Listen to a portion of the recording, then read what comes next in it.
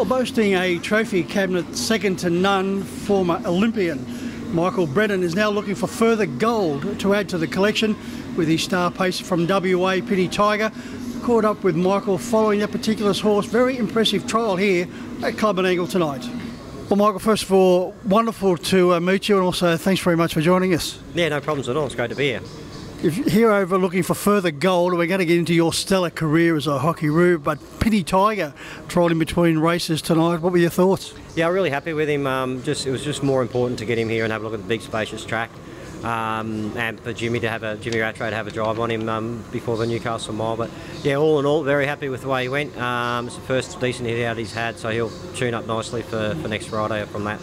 And Michael, you ticked the first and most important box, the trip from WA to Victoria, then up to New South Wales, and he handled that okay? Yeah, super. He's actually eating better than he was at home, so I'm really happy with that. And you know, going to Luke's place, it's yeah, she's pretty much paradise out there, so it'd be pretty hard not to be comfortable if you're a horse.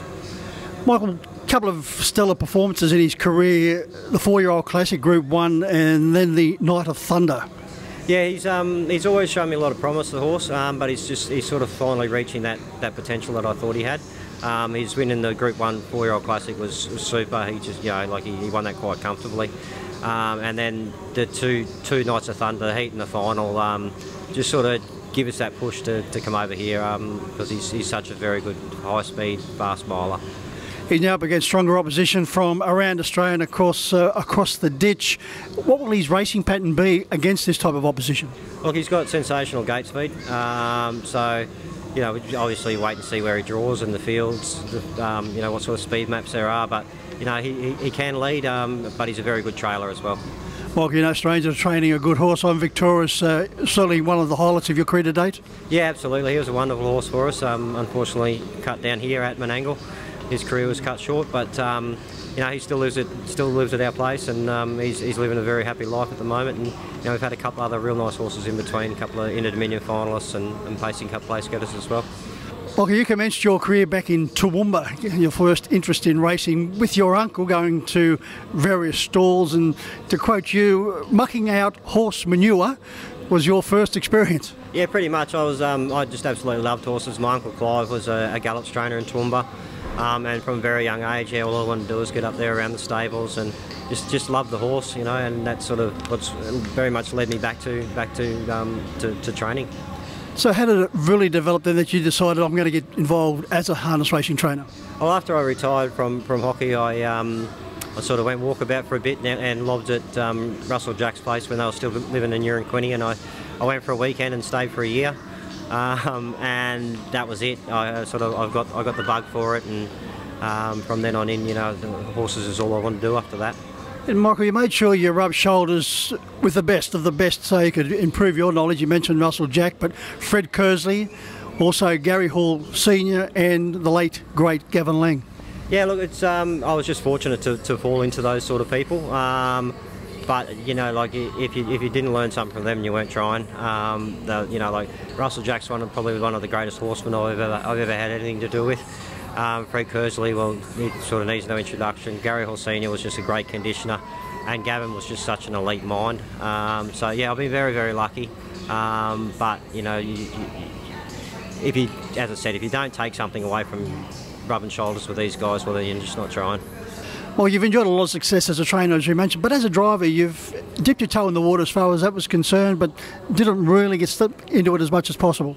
No, look, I love it. I absolutely love the competition, but as a professional trainer, you know, you've got to put the best guys on you can, and if those guys, you know, those guys drive much better than I do. It's a pure, simple fact. If I go to meetings where I can't get my usual boys, then I'll punch them around, no problems at all. But you know, like when you've got the option to use the full-time professional drivers, then it's just pure common sense to actually put them on. Well, Michael, a stellar career as a Kookaburra, 134 appearances, 53 goals. Where did your career begin as far as wanting to be involved in hockey? Through my mum and dad. You know, I've always been around the hockey fields. They were heavily involved with hockey. And my dad was probably my coach for a good 15, 16 years, and probably one of the greatest coaches I ever had, to be honest. But yeah, I think I started playing at 5 years old, and from then on in, you know, it was it was 3-4 games a weekend, play under 11s, under 13s, under 15s, and under 17s, and you know, like, it was just, yeah, it was a lifestyle, but it was something I just absolutely loved. And certainly the Kookaburras is one of Australia's, and recognised as one of Australia's finest teams. Yeah, absolutely. You know, back when I was playing, obviously the financial rewards weren't there, but it was very much the thrill of putting on you know, an Australian men's hockey shirt. They are and will continue to be one of the elite sporting teams in the Australian sporting landscape. Michael, gold in Athens, bronze in Sydney. Would you have preferred gold in Sydney and the other way around, or gaining gold medal in Athens, the home of the Olympics, was that just a bit special? Yeah, look, I was very, very lucky to play a home Olympics. Unfortunately, we didn't get the gold medal there. We won a bronze, but to win gold at the home of the Olympics was yeah, extremely special. You know, it was a fantastic Olympics. The Sydney Olympics was amazing as well, but yeah, the home of the Olympics was pretty cool.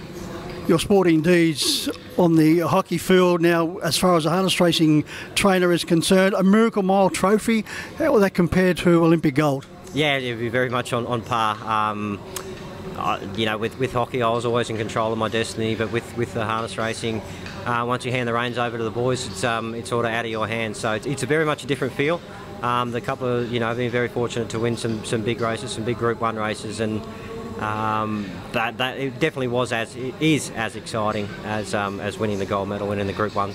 Well, Michael, it's been great to catch up with you. Good luck with Pity Tiger. First of all, the Newcastle Mile, then onwards and upwards as far as club and angle is concerned, and hopefully a podium finish. Yeah, that'd be fantastic. You know, it's just wonderful for the owners, and it's a great experience for my fiancée and my 2 twin boys to get over here and do this. You know, it's a dream come true for me to get back over and have the quality of horse to bring over and actually be competitive, because he's got some wheels, this fella.